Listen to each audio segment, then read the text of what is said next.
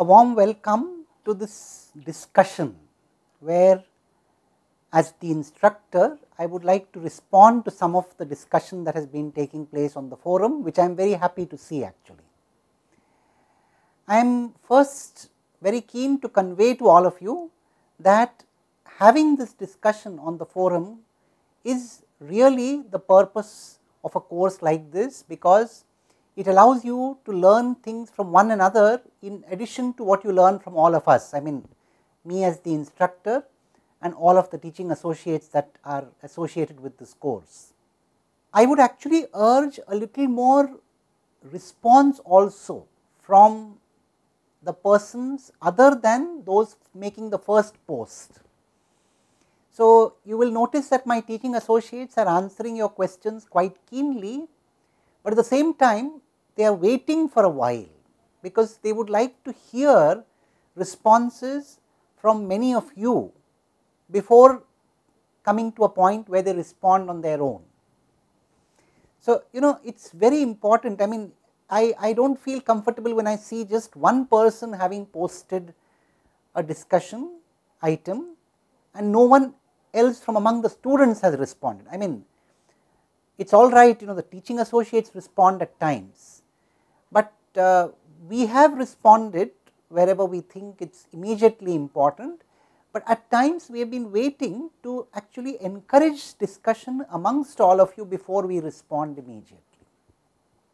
So, please, in future it is very important that when one person makes a post, we would be very happy if other people also responded to that post. And since there are thousands of people really involved in this whole course, do not feel awkward about responding. It does not harm if you say something which is incorrect, because if you write something and somebody else responds to it, both of you learn in the process. The discussion is, after all, not an evaluation at all.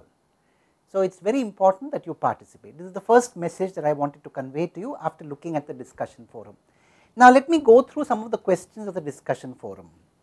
So, you will notice that one of the questions that has come repeatedly in this discussion forum is this whole idea of the sifting property, or the idea of selection that is taking place in the. So, let me now draw essentially the unit impulse located at a point t naught again, and there was a there was a very interesting discussion which has now been pinned up about this whole business of the unit impulse and so on.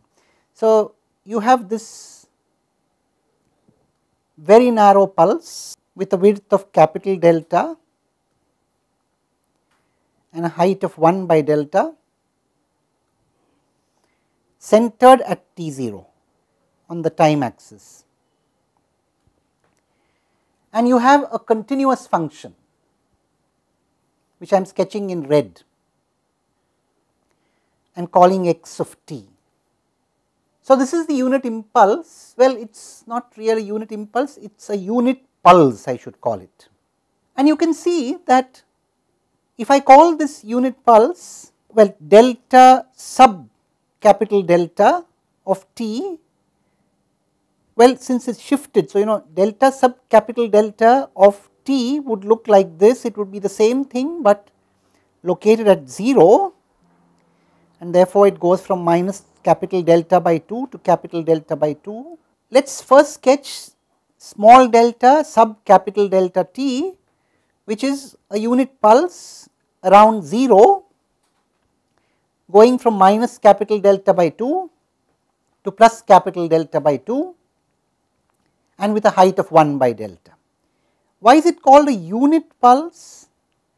Unit, because the unit area is involved here. There is a unit area 1 by delta into delta, which is 1. Now, what we have here is the unit pulse at t0, so to speak, and that is written as delta capital delta t minus t0. Now, you will agree with me that the way I have drawn delta capital delta t here, delta capital delta t is equal to delta capital delta minus t, and therefore, you could switch and write delta subcapital delta T0 minus T here. Both of them have an interpretation. Now, what you also understand, and this is what a lot of people I think have been discussing on the forum, is that if I multiply, if I fix the T0 with fixed T0, the product xt times delta subcapital delta T minus T0 dt integrated over all T essentially gives you this, the value here. You are extracting this part of the function, so to speak, and you are multiplying it by 1 by delta and so on. So, you are essentially looking at this area multiplied by 1 by delta, but remember, when this becomes smaller and smaller, this area also becomes smaller and smaller. So, there is a confusion about that. This green area would tend to 0 if you did not have this height scaling up to 1 by delta. So, ultimately what is going to happen is that essentially when you make this capital delta go to 0, you would have an area of 1 by delta times the value of x at the point T0 times delta. So, delta goes to 0, but 1 by delta tends to infinity. So, it lifts the value of x at the point T0, and this is meaningful if x is continuous at the point T0. If it is not continuous, then one cannot apply this principle at these isolated points of discontinuity. That should be kept in mind.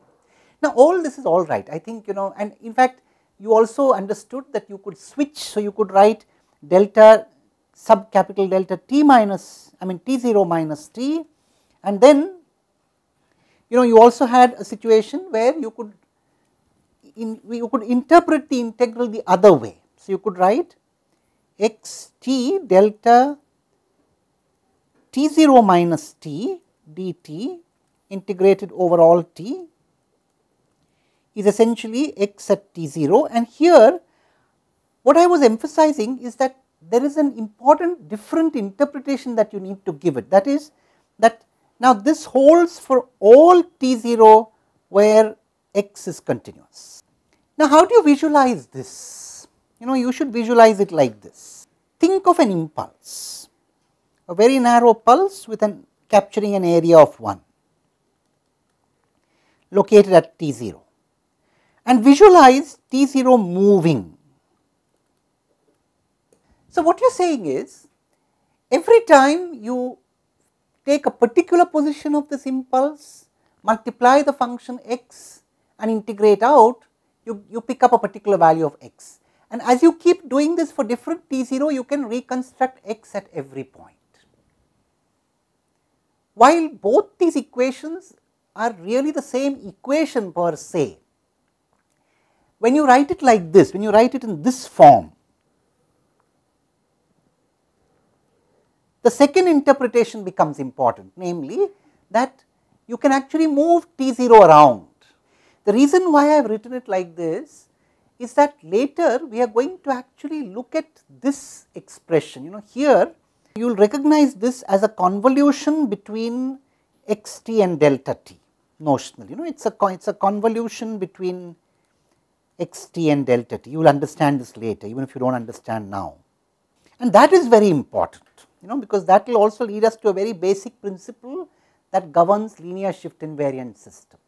So, it's the same equation written in different ways can help you do different things. Now, that is all fine. I just clarified what all this means, but I do realize that understanding this in continuous time is a little more difficult than understanding it in discrete time. So, what I would like to do before I conclude this discussion session is to actually talk about the discrete time version of this, which will make it much easier for you to understand. So, let us now take the discrete version of this. So, firstly, what do you mean by a discrete sequence or a discrete signal? A discrete signal, I am kind of anticipating, I am going a little ahead perhaps. A discrete signal is a mapping from the integers to the complex numbers, and we denote it by writing script z mapped to script c. So, this is you can look at the analog, just as a continuous signal maps the real axis to the set of complex numbers. So, in a discrete signal, we often use the independent variable n, and we talk about x of n, square bracket. The square bracket is often used to denote the discrete nature of the signal, and we call it a sequence. Now, let me take a very simple sequence. Let me take a sequence x of n, which is 3, respectively 3, 4, minus 2 and 6 at the points n equal to 1, n equal to 0, n equal to minus 1 and n equal to minus 2. Now, let us define a very simple sequence which we call the impulse sequence. Now, this is very easy to define. This does not require any peculiarities like infinite values and so on. The impulse sequence is denoted by delta n, and that is equal to 1 for n equal to 0 and 0 else, very simple. So, in discrete time it is very easy to define this impulse sequence. Now, you can very easily see that x of n can be written as 3 times delta n minus 1 plus 4 times delta n minus 2 times delta n plus 1 plus 6 delta n plus 2. Now, liken this or bring out the analogy, see the similarity with integral minus infinity to plus infinity. You can take k going from minus 2 to plus 1. So, you could in fact put down that here, you could write k equal to 1 here, k equal to 0 here and so on. And you could say that x of n is a summation on x of k times delta n minus k, summed over the integers k. That is what you are saying here. Now, this will put things in perspective.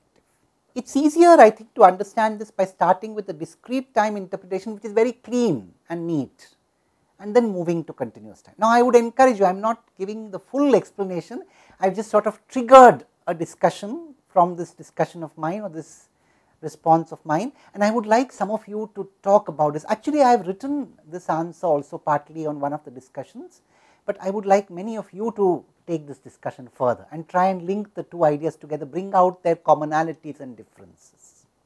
There is a lot of other discussion that has taken place. One observation that I would like to make is that you need to also develop the skill of deciding what kind of tools to understand what concept. Sometimes some things are better understood graphically, some things are better understood by writing down the algebra.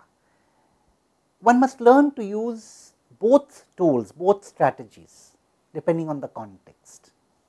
We will talk more as we go along, but I would once again encourage you to participate actively in the discussion. The other message that I had for all of you is, please do not get scared from slightly difficult questions, some of the quizzes. I have also conveyed this to all of you on the email. We are trying to make some of the questions challenging because we want to challenge you. We want to challenge you to think deeply, but we do not want to make the course so difficult that you cannot grasp it. So, please give us your feedback. I have asked for feedback.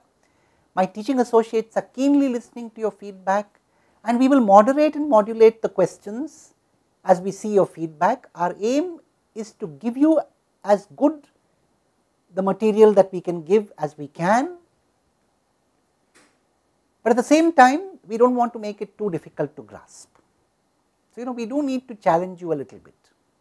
And of course, you can always, I think you have a chance of dropping some of the quiz and still being considered for, for the total and so on. So, getting an A grade of course should be difficult, but we think those who are diligent with the course, those who put in the required effort, should have no difficulty in completing the course successfully. That is what we feel, and we will definitely moderate the remaining quizzes in accordance with that. And we would all the time want you to engage with us to make this happen. Well, we will meet again. Wish you all the best again. Thank you.